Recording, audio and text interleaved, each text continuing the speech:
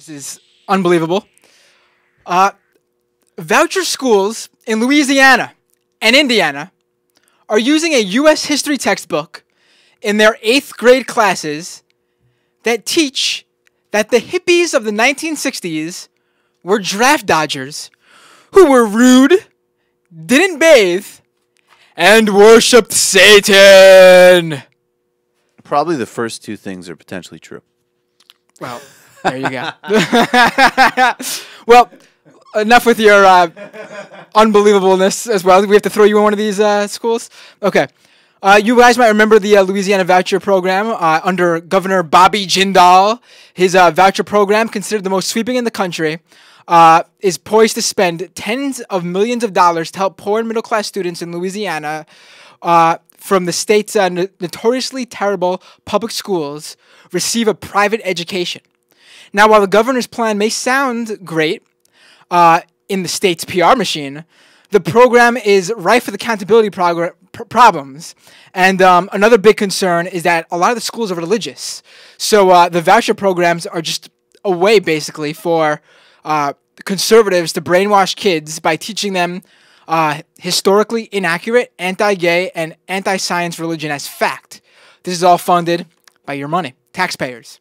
Some of these things that the school has received, these schools have received blowback from.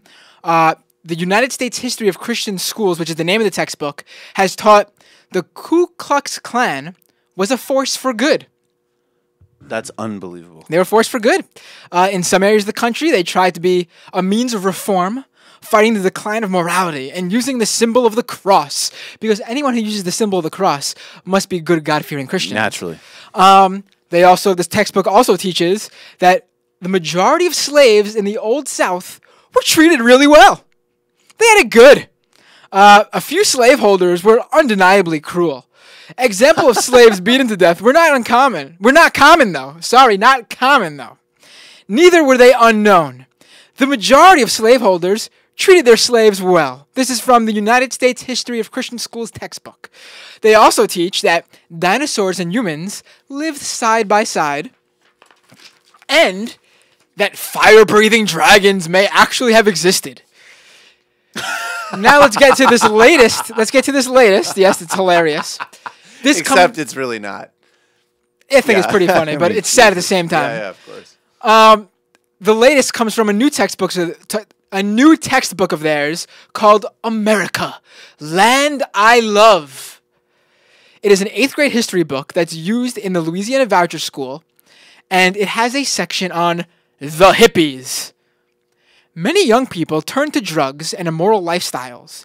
These youth became known as hippies.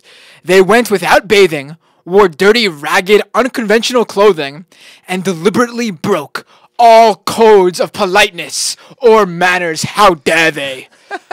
Rock music played an important part in the hippie movement and had a great influence over the hippies. Many of the rock musicians they followed belong to Eastern religious cults or practice Satan worship. Who are they thinking of with Satan worship? Maybe like, would it be Pink Floyd, maybe?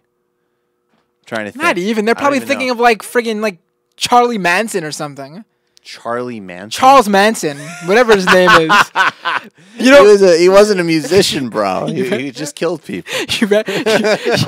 Yo, he was a musician, though. Oh, really? He was. I'm not familiar with his He work. was a musician. Okay. Not a successful one. No, but he had to you'll notice there's a sameness throughout these people who end up going crazy and killing people. Hitler was a failed artist. I know. So was Charles Manson. I know. So just the next time one of those guys on the street asks to play you his CD, for God's sake, people. You have no idea what could be unleashing here.